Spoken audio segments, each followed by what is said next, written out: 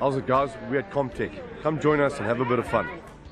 It's mind-blowing, it's exciting. When I heard about this campaign that the Sharks are involved in, obviously I was excited. Being bullied in high school, if I had the chance and the right numbers to call, I think I would have done that. I mean, it's really good for the kids in high school. Being in boarding school, grade 6, I got bullied, and obviously not having the right numbers and not the right people to talk to, I kept it all to myself. And this is really good for the kids in school, because bullying does happen.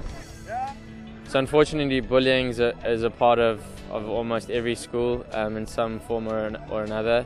But like was mentioned inside to the students, there's that anti-bullying child line number that is completely free and available 24 hours a day that children can phone if they're experiencing problems with bullying. I feel the country should have the Sharks players here at the school to tell us about how to respect ourselves and respect others.